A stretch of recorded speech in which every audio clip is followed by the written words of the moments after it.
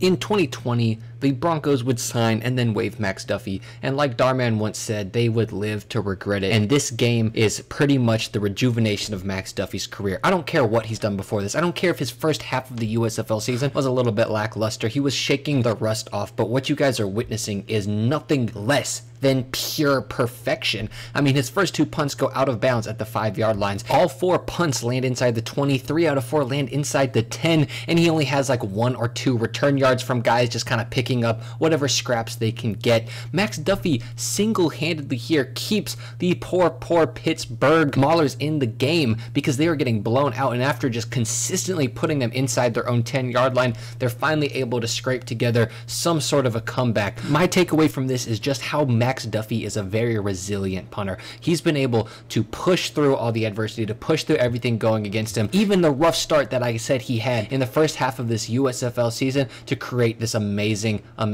game. So as always, I hope you guys are having an amazing day. Shout out to Max Duffy, bro. You're balled out this game, and as always, peace.